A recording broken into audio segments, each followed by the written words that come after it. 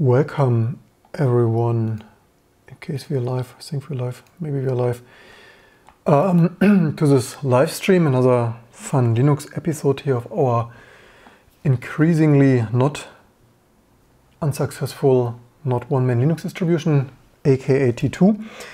And something I teased already quite some weeks because I actually wanted to do this for actually a decade, is fully automating our nightly updates here of all the open source packages, of all the libx11 Linux kernel and all the other fun.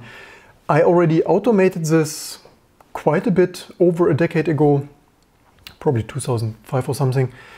And so for over a decade, 15 years or so, we were already running on a server nightly, scanning all those source URLs like bash, like HTTP, FTP, GNU org, and Linux kernel stuff.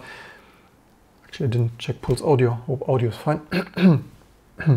AI in 2020. And anyway, so what we previously had is like this kind of script running, checking all the directories. That is actually quite tricky because you would think it's super trivial, although probably next to nobody is doing it except probably us. And now we fully automate this because I have other things to do than So what I've done for a decade or 15 years, we have a T2 update mailing list where a couple of people have subscribed.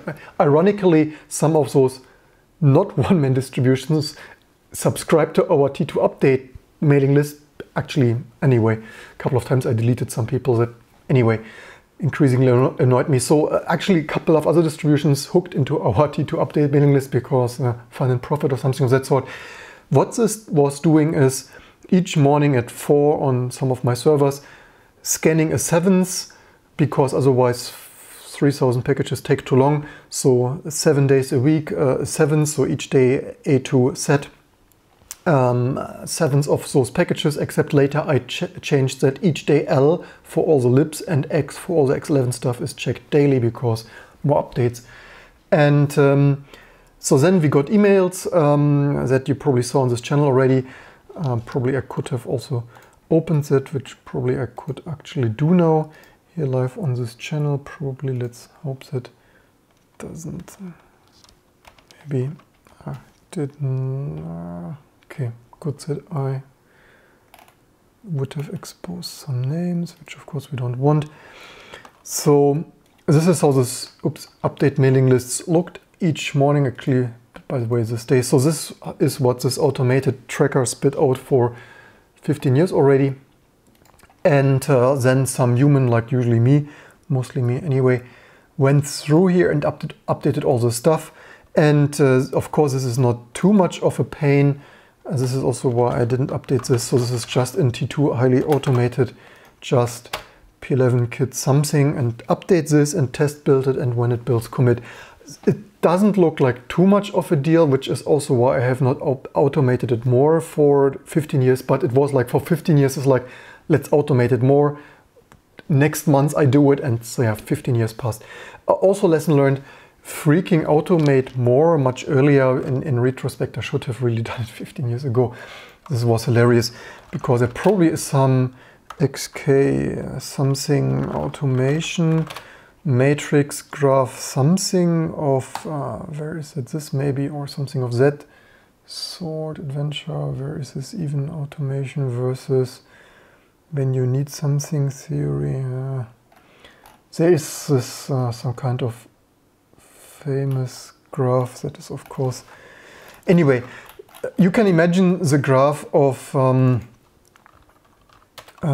script Linux. Darn, must be some graph somewhere. Okay, anyway, as usual, if you find it later, leave me know. Of course, there is some graph of first, because automation is quite some effort, so just doing it a little bit each day.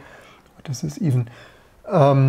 Is like, of course, the first month or 2 months, it is less work to just do it each day, because actually automation is quite tricky, and this is why finally doing it. And how this works, so this is, I've prepared this already the other day.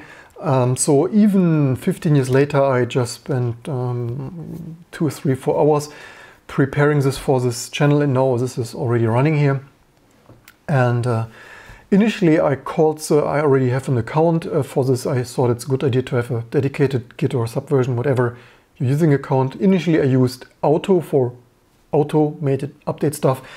And then after reading the first commits of Auto, I said, this name sucks, and I've chosen Dater. So now we have a Dater, Lieutenant Commander. Anyway, doing our updates here. And of course, Apple would call it AI, or Apple and Google and stuff. So could call it AI, like Siri, right? Previous video, just some glorified scripting fun, and just like our stuff here, some theoretically AI for automatically, intelligently updating our T2 packages.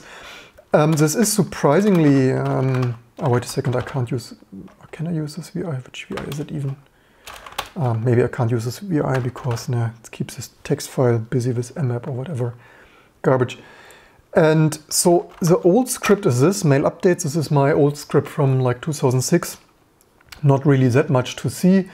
And of course in T2 all the stuff can be done really nicely because we have this really nicely parsable, most minimal, fully automated stuff, not like other distributions that have a source tarball and put all the data files and control files in there, or other Python code of build control stuff and so on and so forth. And so at T2 we have this key value stuff, plain ASCII files. In retrospect we would probably have done it a little bit differently, maybe like JSON or so, but it's still like key value, like you can think of it like array access of this braces for angled braces for array, like text, IT, like this mostly is human readable stuff for the installer or WebView and other fun stuff.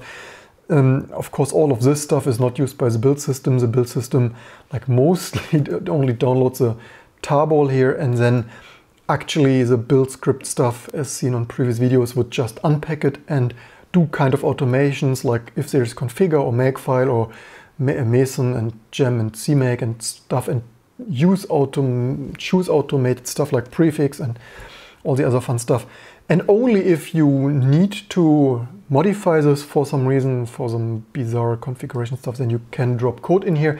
But so updating in T2 is as simple as scanning all those URLs, of course partially hidden because and checking with this pattern, file name pattern, what kind of new tarballs are there, and then certainly try to download this and try if it builds, because certainly I wouldn't automatically commit stuff that doesn't build anymore. And what is rather tricky is, so not only I improved this already a little bit, and this is actually quite tricky because all the packages use other tarball names and even odd and even numbering of stable and unstable. So I will most likely add a couple of more tags here of, like, by default this Dater will not choose uneven version numbers, because historically most historic packages, except new fancy stuff, is using odd numbers for developer beta releases and stuff. And then unfortunately some packages, so not only do GitHub URLs not automatically load, but I have already some SED expressions similar to Apple Siri, their previous video of Siri, glorified collection of regular expressions similar to that. And so some of the stuff is already taken care of with decades of some regular expressions for download translations. I just, the other live stream a week ago, so added this for GitHub, because this GitHub URLs, you cannot scan this with GitHub project name, version number. If you just curl like curl the Git URL without the tarball, you will get 404. This is not a valid path stuff, so you need to remove one more version number thing there anyway. So yeah, there you see why we have done it this highly automatable, and now in 2020 self-updating, because I certainly have better things to do, like writing microkernel and other fun stuff, and getting more stuff to compile, P3, Octane, just-in-time compiler, microkernel, and all the other fun stuff. So for the next 15 and decades to come, I will not continue doing this anyway. So to show you more of this fun stuff, so this script, of course, similar to Apple Siri, just some glorified dialog system of here all the packages, and then just pass you some variable stuff of repository and package name. Probably I could even do this nicer without cut, but whatever. And then you see the alphabet. This is some tricky thing of shell scripting. Here's some would even need to think about this with SED and whatever this was using. And so this is some tricky thing of sevens, as I said, sevens, alphabetically sorted thing of sevens package a day, except if it's starting with GNOME, KDE, L for library, and X for X11 stuff. And then again, this is still running here, obviously, and test compiling some, not the most amazing, but anyway, Linux update. Then it's using this source update list that probably I have to rewrite fully. This was a test to do this in C++ instead of historic shell scripting. This was a failed attempt of, hey, is automatically compiling a distribution more amazing in statically typed C++, and spoiler alert, no, it wasn't. And so this works. Let's make a new Tmux because I love Tmux. So this looks, oops, what have I also apparently copy and pasted as some garbage. Let's do that again. Also, let's maybe vim this and remove this. I don't like this trailing stuff in the meantime. Source update list. So for the Linux package, it would look like this. This is right now some C++ program. However, I will most likely rewrite this. We have actually an even older scripts update. What was it? Check package update or so, or version that I've not written. So this was a package name. Let's see what this spits out for. Also not capital. Linux. What? No list for what? This pattern. What's the heck? Somehow it doesn't work for Linux, or no list for what? Okay, this is some old script from maybe Clifford that I just recently rediscovered. Maybe I even knew this and forgot about this. As you see, maybe it's not, if it was even the right thing, does not work the most amazing. Apparently, maybe, whatever. This is probably most likely why we have written this C++ stuff here in source, but again, although it's working, I want to much improve upon it, and in the meantime I figured C++, it was an attempt from decades ago when we were huge C++ fans, but as you see, doing this in C++ is totally annoying, and why you probably want to use shell, anything else, shell, Perl, Python, Lua, Ruby, whatever. Certainly shell pretty handy, and maybe I will do it in Lua, but whatever. So this is how, from the more working sourcing, this is how the output is, and you see how tricky that is. You have, in terms of many packages like Linux and others, many packages, and one complication, or by the way, there might even be an update. One complication is some packages like the Linux package are also more special in T2 because we patch them for saving download bandwidth, so they have 2 downloads. So such kind of packages, my new automatism, like aka Data, will not handle this. Although maybe I should have named this B2 or whatever, or lore. But anyway, for the future, it's supposed to be Data, so let's not stop with lesser names for that. And so in the future, we need to improve this to fully handle multiple source download stuff, because that's certainly one main table with patches, certainly more tricky to handle. And aside from this, let's take a look here. So as you see, and right now I've only proof of concept tested this, and one complication that was not amazing is that there you see how complex the whole thing is, because the last 15 years this download tracking stuff sent, for example, it was like the sorting was intelligent enough to understand that alpha, beta stuff, like additions to the file name usually were newer. Like for example, 4, like 1, 2, 3, whatever, with more stuff usually is newer. But then you also have alpha, beta, release candidate stuff. This is a tricky part. So some packages might have 1, 2, 3, like libgzip or gzip or whatever. They might have 1, 2, 3, and then sometimes they have like A, B, C revision or JPEG and fun stuff. There you see the problem, the devil is in the detail, and all the certainly huge bazaar of open source and each and every project rolling their own stuff. So this is only what I've done yesterday because I wanted to get this started here. Is it actually, by the way, slightly tempted to hit Control-C here because this is anyway waste of resources. So yeah, just plain old filtering alpha, beta, release candidate stuff out of that because no point of trying that. And there you see, if you would write some scripting and put this into production, you really need to test this, otherwise it will run quite some havoc here, and update all, like test alpha, beta, release candidate, and hey, it builds and commits this. So yeah, quite some care needs to be taken there. This is why it's probably another week until I take it in full production, like running it on nightly on a server or something. And you see just here the beauty of shell scripting, beauty, and yeah, regular expression, like Ziri mentions this already. So if there's a new version, then, so previously here was some code that would send an email here to this T2 update list and have some human like us read this and do this.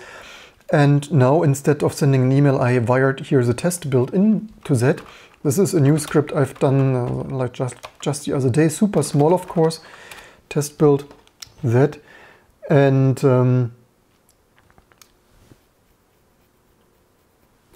then, so yeah, super small because T2 scripting and mostly to do. So this is of course super minimal. Actually, I spent most time trying to make the scripts build target to work, because usually you would use build target in T2 to build a job in this target of a distribution. However, I realized it doesn't return a proper status code or exit error code. So even if this fails, right now it returns zero exit code. That certainly is not very helpful if you want to commit this. So I actually spent half of the time trying to make build target return a proper exit code in case of error, but I gave up actually because it was so tricky with this conditional and loops and this and back. And so another day I need to do this. So what I have done instead, after playing with this for 40 minutes or something the other day, it's like, yeah, okay, whatever, another day. So I internally build target is using build package anyway. So I just call build package with the parameters, the arguments here with stage 5, config reference, root auto, change root here. This is what build target would use internally, and build package of course returns a proper exit status for whether this was successful or not, just like another day theoretically to do, make build target properly return an exit code for all conditions. So of course it would in some conditions return an exit code, but not in all. So if this is successful, like if build, so we get called with package and version from this check for updates, then actually updates this. This is creating a patch. This is patching this, as you have seen here. I've just done this. Actually, we can do this also with Linux. So I just realized there's a new Linux update. So now someone in the major distributions would do quite some work, like maybe in Debian or SUSE, it's maybe an hour job of updating. There's a source table and control and data files. Here it's just like 5.2 or something. Maybe did I do this already, or was it 3? So much 2. Oops. No, then it was 2. Fine. Anyway, did we not commit this already, or did I read this wrong? Okay, fine. Then I read this wrong. However, we had this other package. What was it? PKI something. Where did I even? No, not this. Damn, so many packages. Anyway, so this update package is patching the source file, and so as you see in the scripts directory, we have quite some scripts for all the individual tasks, like update a package, like patching those, building a package, and all the other like scripts config and all the other fine modules, like separated in modules that do their individual task. So update package, build target or build package test compiles, and if it compiles, then commit this. Also, for this I added a couple of new options to commit. So usually the script's commit would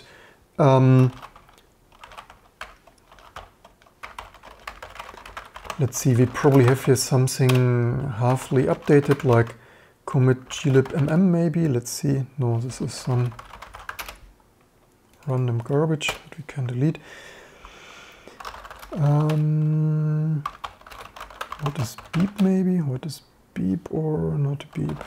No, this is probably some, for my testing, is some stuff that data, some leftovers of data doing its thing, and I'm hitting Control C of something of that sort.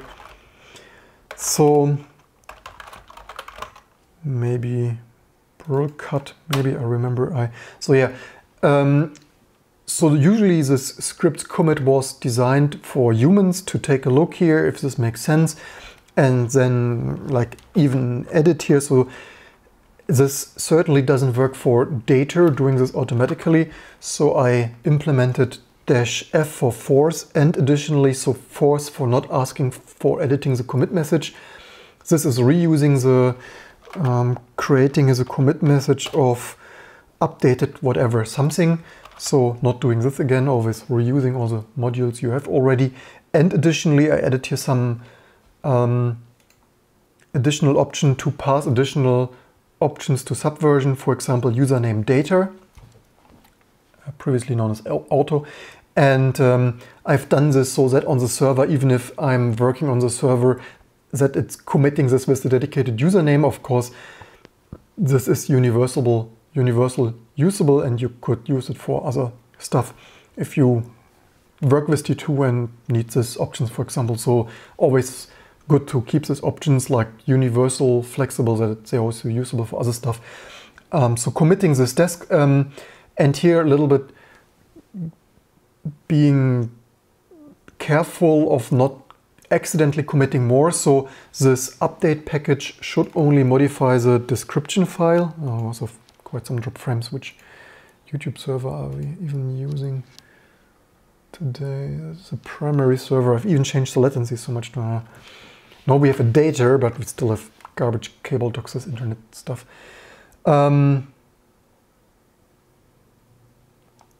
Yeah, it's not our stuff, so thanks for commenting on this drop frame. So it's obviously just cable, so yeah, so much to why we shouldn't have copper cable and stuff. Let me just switch to the primary server, see how that is going, and grab a tea while we are at it. So now over the primary YouTube in-guest server and fresh tea. So for 0 frames, yeah, so I even changed the latency to regular instead of low latency, but as you see, that is also not the most helpful anyway. Yeah, already 80 drop frames because now.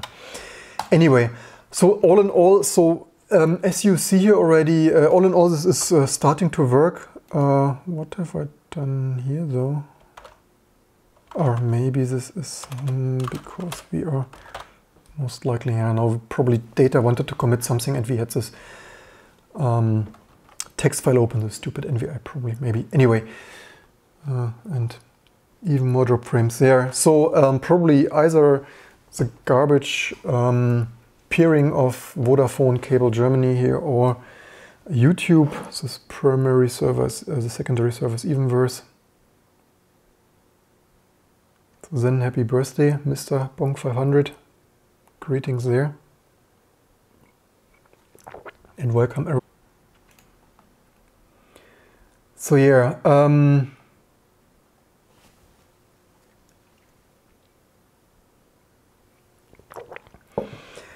so far so good. There are some complications, as I mentioned, some things to still improve. It's of course just a proof of concept. I've done the last 2 or 3 hours yesterday and today and stuff. And so some complications are of, by the way, now Data wants to commit something. The only thing is on my system here, the subversion right now wants to desperately use GNOME keyring. So much to why, of course, GNOME keyring good for security there on your desktop, just a little bit narrow. And so Data determines that the update 1 here live on YouTube of LessPipe. The only thing is because of it wants GNOME keyring, and it now wants that I type some password to commit this, which usually should be fully automated, but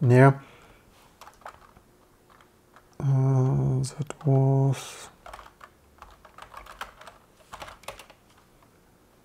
so yeah.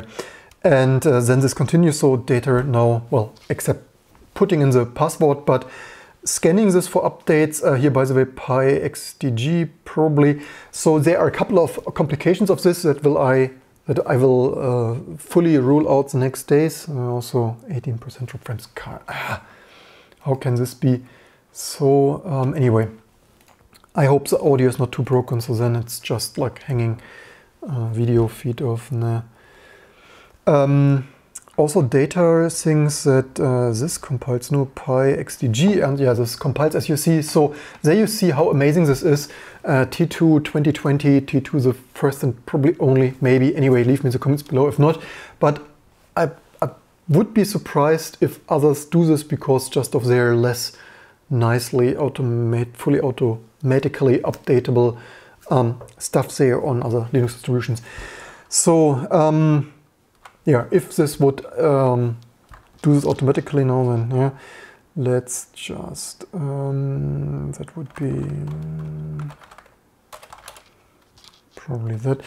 And so yeah, if you, also you see this already, Data has already committed here quite some stuff in our changelog here, nicely visible. Today already determined here LSIP, and many of these updates I had previously scheduled on the data center. They were just did not compile for one reason or another. Maybe I tried this months ago because some of these updates are super old. So the chances are, you have seen on previous videos on my data center, usually 350 working changes of, yeah, it was a nightly update, it didn't just compile and yeah, whatever, YOLO, it's not important. So also yesterday, so OCRAD or whatever you want to pronounce it, Viking, libvutils.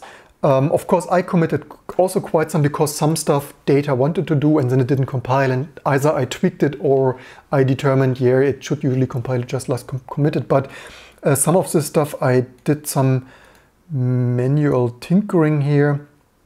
Yeah, here for example here, it didn't build because GDK doc didn't build. So I, on top of seeing that Data wanted to, did try it, it didn't build, and then I did some additional manual intervention there. But all the other stuff, so Data already did this, and from now on I have more time for P3, SGOctane, FPGAs, and you have even more updates, and everything is totally amazing, I would say, anyway, if you're using T2 Linux to start with. And yeah, some complications are some improvements, of course, right now, proof of concept, which again I wanted to do for 15 years, and now we've finally done it. Of course, this is also how you prototype, in my opinion anyway. Just start with the most trivial stuff, try it out, see what happens, and usually some shit happens. See what sticks and what doesn't. And so what we definitely need to do is, by default, I have this here already in there, and data busy trying to compile Bacon of whatever that is, no idea.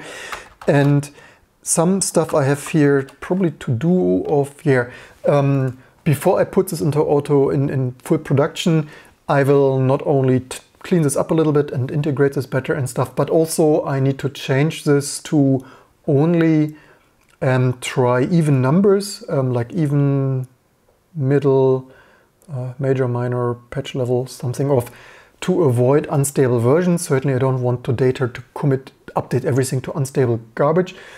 And then also some stuff returns some really funny file names that right now for 15 years already confuse this automated nightly mailing stuff, because let me show you, some packages have, of course right now I just deleted this already,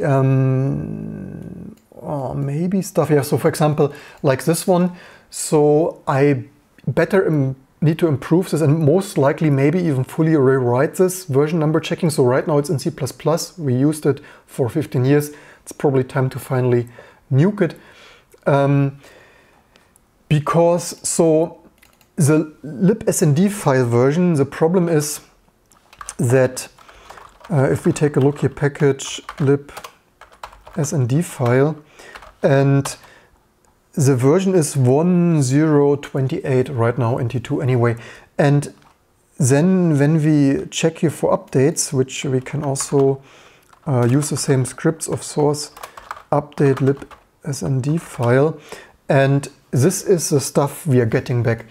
And of course 1028 is the latest version, but it also has a 64 something. So because the version comparison right now, and there you see why this is non-trivial and why I had this for 15 years on my to-do list, and it's always like, eventually so many corner cases and devil in the detail. So I need to better improve this. So what I will most likely do, the problem is that this starts with apparently libsnd file 64 or something, and then the version comparison is going through each number, and the first number is 64 and saying, hey, 64 is greater than 1. It's like, hey, this is an update. So there, this is why right now most likely I will change this to only check for similar version patterns, so that this wouldn't match, so that I build a regular expression from the current version and build a regular expression only for each number group, one number expression, and this way avoid matching this. Really, this is libsnd file is not the only package there. Really, you will be surprised how many packages have such kind of stuff. For example, right now I just here, for example, Pmon Debian, but also maybe this is, but maybe it's also some, okay, LessPath we've just done.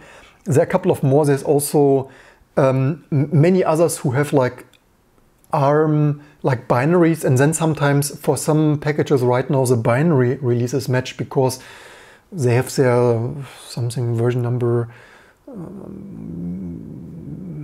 Win32 or Solaris and whatnot, and then sometimes depending on the naming they've chosen, the binary releases or other additional releases match. So yeah, I think this probably should be possible to mostly avoid. The problem is if we change this to, as I said, to build the version regular expression matching from this, and most likely, although we make it stronger of not using false positives too often, we will most likely miss some updates, because then we make it more strict, and the more strictness will most likely skip and miss some updates. But yeah, probably better not to try random garbage than missing one or two.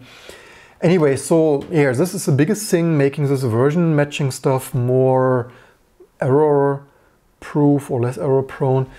And yeah, then yeah, deploying this certainly, of course. Also, data just figured out. Also, yeah, this I don't want. I know. So I will also introduce, because this ISL, this update I reverted. I've done this manually already a month ago. And then I noticed GCC breaks, also yeah, open source in 2020 or 2019. You update some minor version number and then the major compiler component doesn't build anymore because, yeah. And so there will be some additional flags. So right now we have already some check version stuff here in the package description.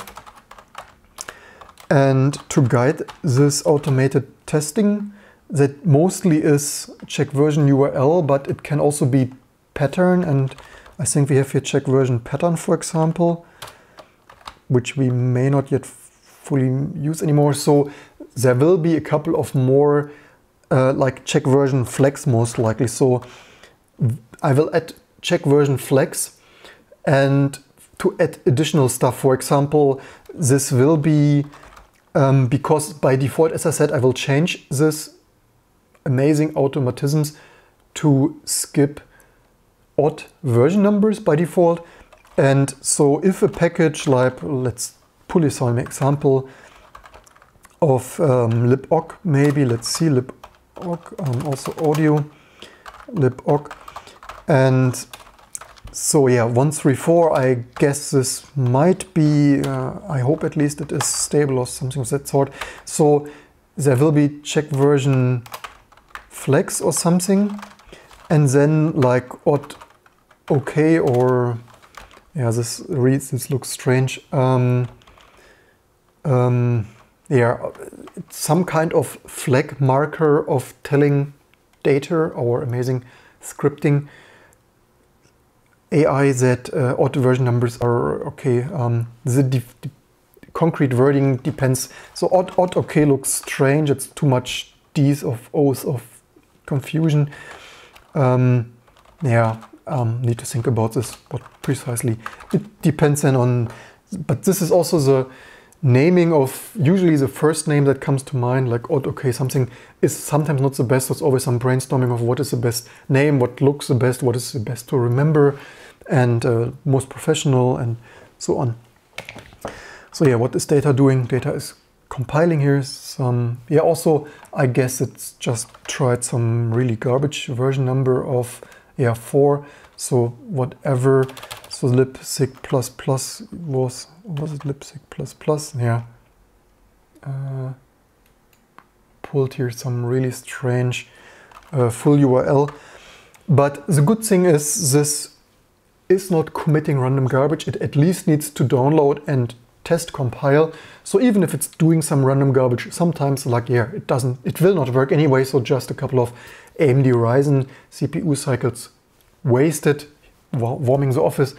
And yeah.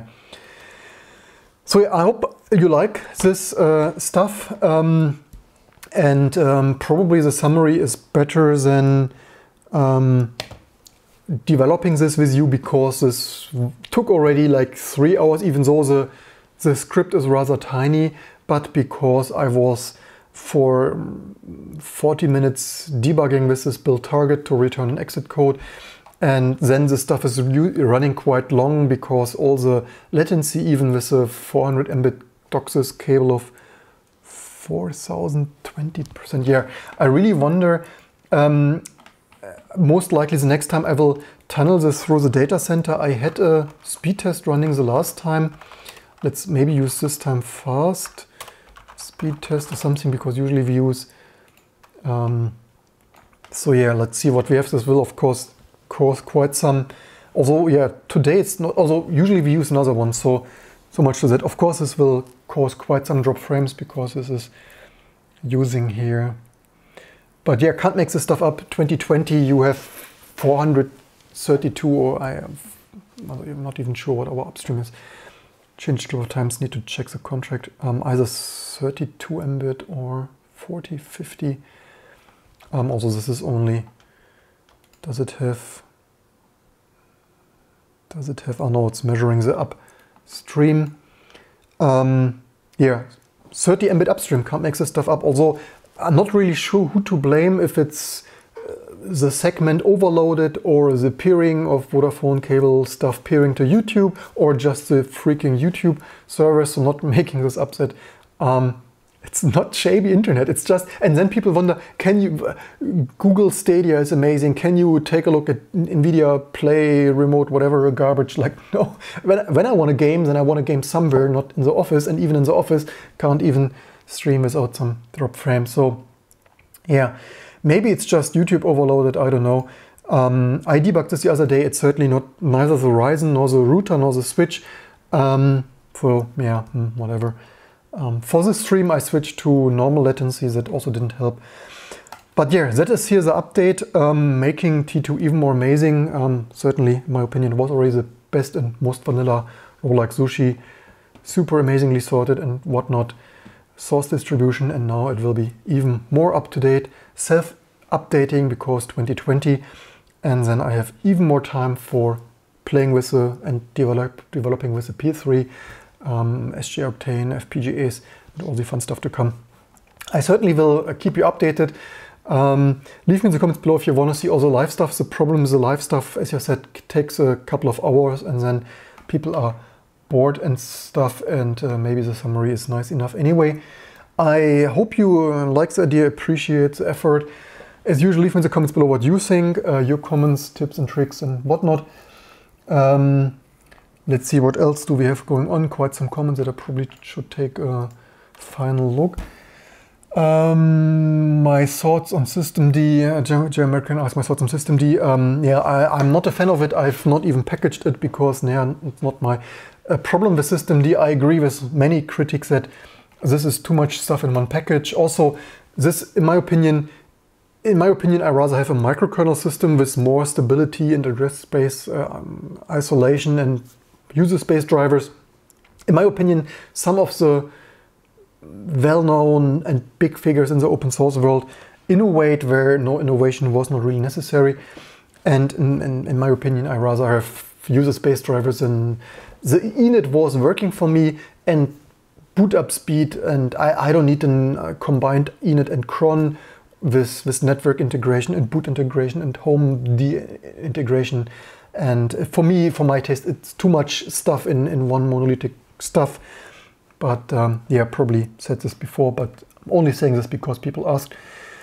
But if someone wants System D and T2, then submit a patch and you can have it just like not really. You see, I've already so much time with keeping MIPS, Spark, RISC-V compiling and stuff updated. Here, for example, you see box backup, some patch doesn't apply. Then, so of course, data will not take all of the workload away from us. We still have to do some manual intervention, and the emails will change. So I will change the email updates to the mailing list to check for updates, test build it. If it builds, commit it, auto-commit it.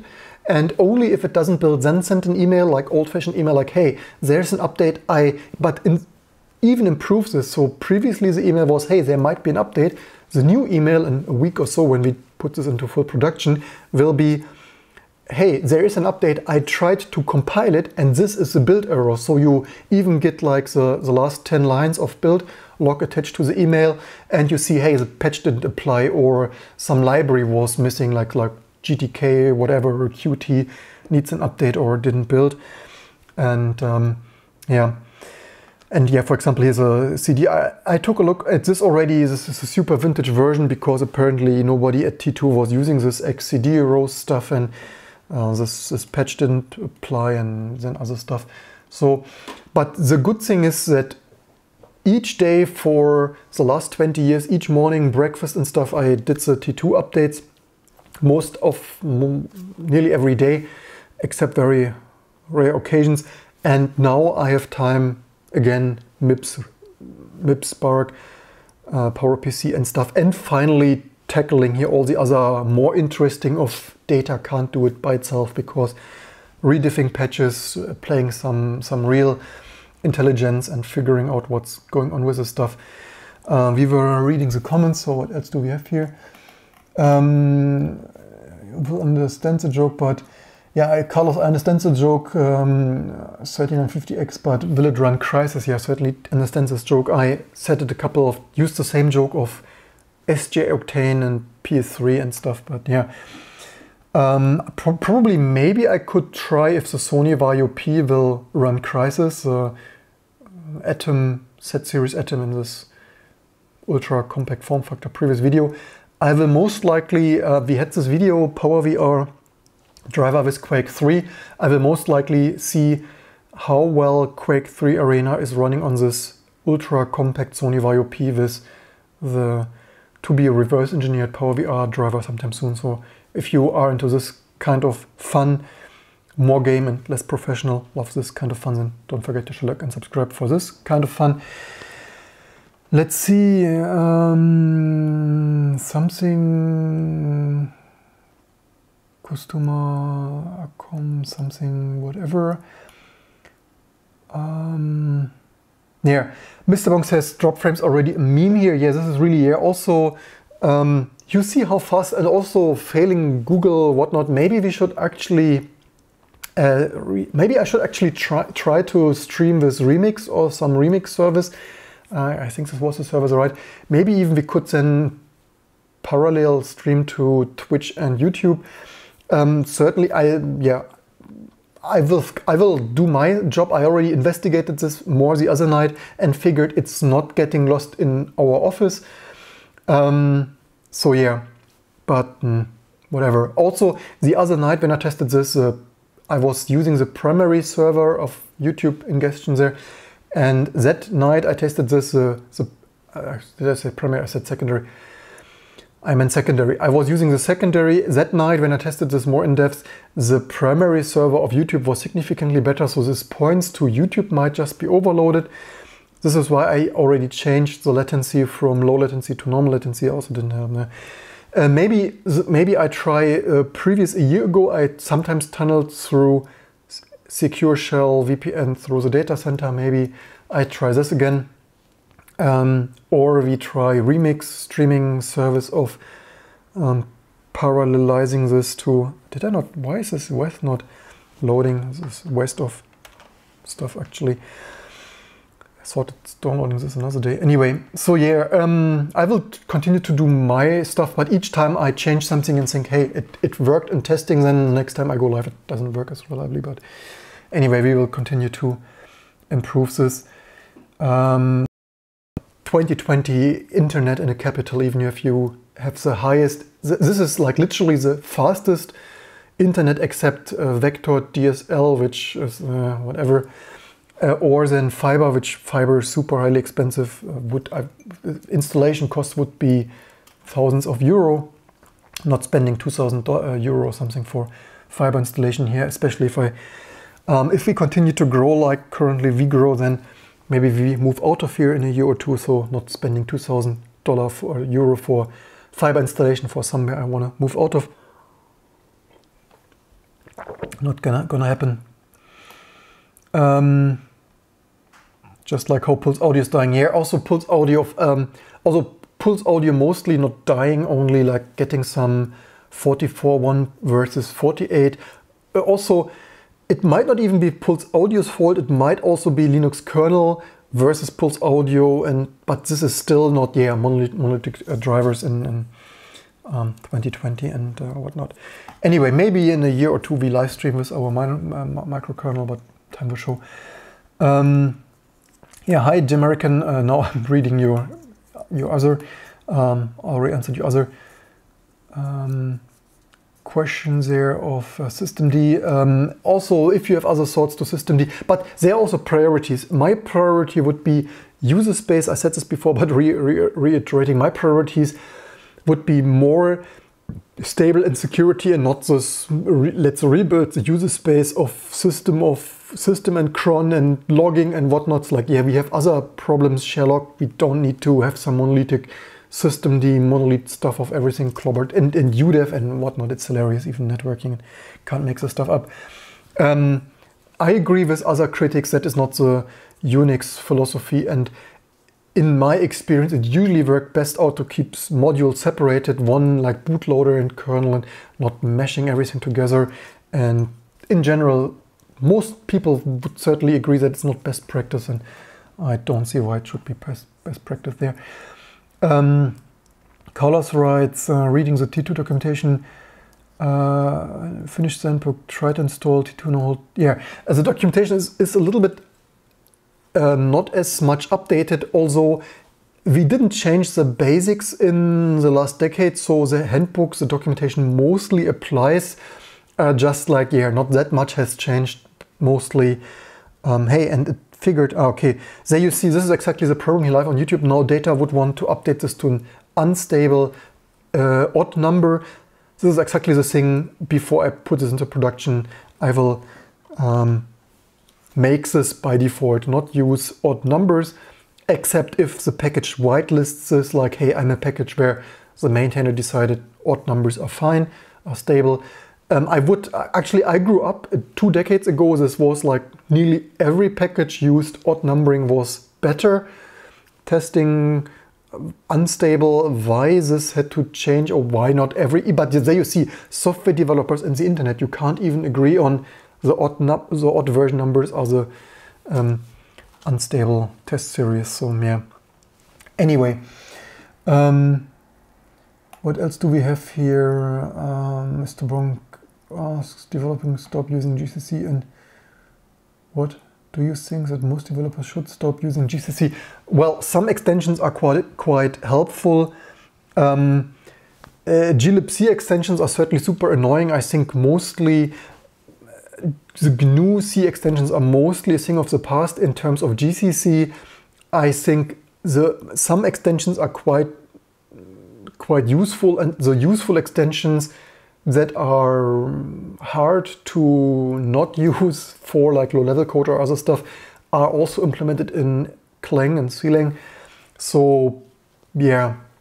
However, what is a little bit annoying is, what in my opinion is more annoying, is more and more developers are using Linux systems like UDEV, like stuff in GNOME and KDE doesn't work, or features are missing if you're not having UDEV or systemd, or like using glib, like the GNOME C library stuff additionally. So that in my opinion is much more invasive nowadays than just C extensions of GNU libc or GCC, but yeah.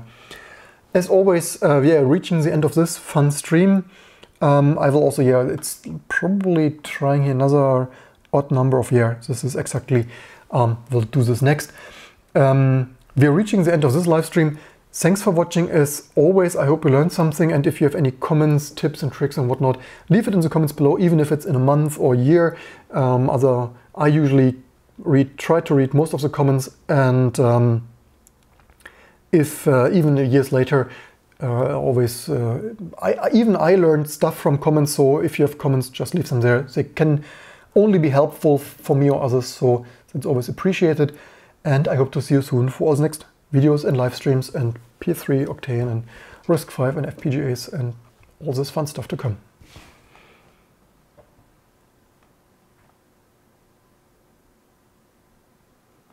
Do I already use? What else do we have? Internet download is 50 Mbit, upload 25. Yeah, the thing is, like, DOCSIS cable is much less reliable than fiber, certainly. So fiber usually, of course, it also depends on the peering. It can be that Vodafone cable here in Germany has this totally garbage peering, so it could be like, even through the DOCSIS coax copper, it goes fine, and then in the backbone peering connection stuff, the peering to YouTube is garbage, whatever.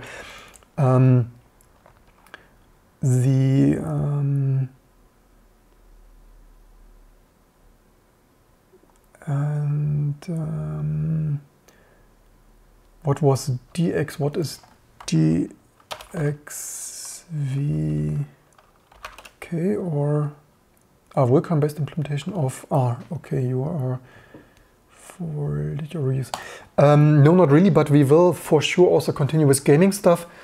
As I mentioned, we will also do Wine stuff here, even with now that we save so much time each day with updates here on here. Data wants to commit.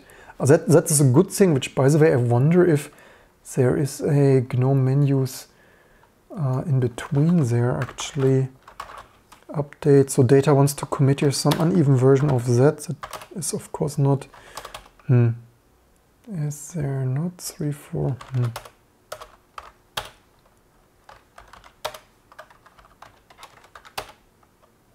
Whatever. Anyway, hey, there is a GNOME net status. So yeah, of course this depends. This is really the last word now. This all depends of having a fully built build of all the reference system of all the GNOME and KDE. And the problem is I have not updated GNOME and KDE for the last 15 years because YOLO whatever, not using it and not too much enough time of automating this now. And we have done this monster live streams in a year ago of 7 hours GNOME and 7 hours Qt KDE update, where my amazing wife even brought some Asian food here from a restaurant because I was starving in 7 hours mega live stream if you want to see that. And there you see how much time all these regular updates take. And although we have updated a lot of stuff on KDE and GNOME, not all of the stuff is compiling, and not all of the stuff is compiling reliably due to dependency orders and stuff. So although some GNOME and KDE updates compiled back in the day, like last year, it did not fully build by itself in this reference build due to dependency order and stuff. So some of these updates would even compile if I would have all the KDE and GNOME stuff fully installed here. And this is another thing that I much rather, or you by the way, if you want KDE and GNOME, be my guest, because personally not the greatest interest right now in GNOME and KDE. But there you see time much better spent, automate, always also in accounting business, what not, automate what can be automated. I had another video already, automate whatever you can automate, and then spend your human resources on stuff that's less automatable, like working on more serious stuff like RISC-V and MIPS Octane and fun stuff. But yeah, so update in production in some days, update in some days. And I hope to see you soon for all this fun stuff then.